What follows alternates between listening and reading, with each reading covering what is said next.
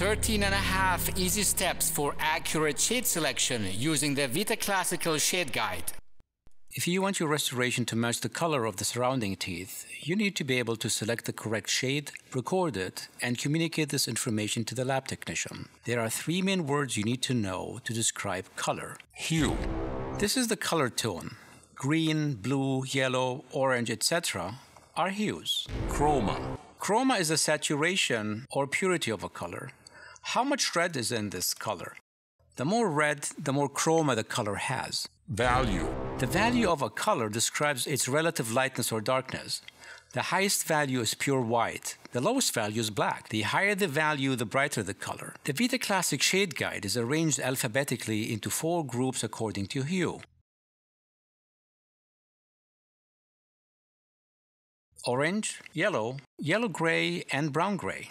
Each group is subdivided according to chroma and value. The higher the number, the more chroma the shade tab has. The lower the number, the higher the value of the shade tab and the brighter it appears. For instance, A4 is the shade tab with the lowest value and thus appears darkest. Now to the steps for proper shade selection.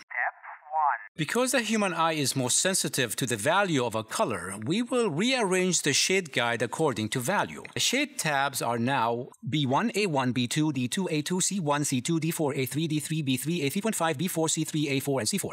B1 has the highest value and lowest chroma.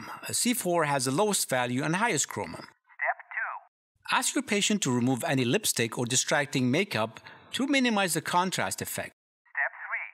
Make sure teeth are clean. Perform a quick prophy if necessary. Step 4. Raise the chair so your eyes are at tooth level. Step 5. Stand 10 to 14 inches from tooth. Step 6. Use indirect light for shade selection and turn off the unit's light.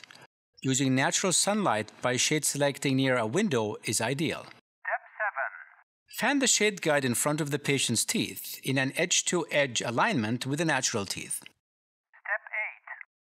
Squint your eyes for a more accurate value perception. Step 9. In this step, you will select the closest 2 shade tabs in value. Step 10. Don't stare. Make a decision in 5 seconds. Pick the closest 2 shade tabs from the guide and set them aside. Step 11. Rest your eyes by looking at a neutral color, like gray. This will make your eyes more sensitive to color again. Step 12. Make a decision between the 2 closest shade tabs you selected. Remember, don't stare and make a decision in 5 seconds. You have now selected the closest general shade of the tooth. Step 13. If the tooth is polychromatic with different shades, record this on a shade map for proper communication to your lab technician. Step 13.5. Make sure to involve your patient in the shade selection process and document in the chart. This reduces unnecessary surprises at time of delivery. Good luck.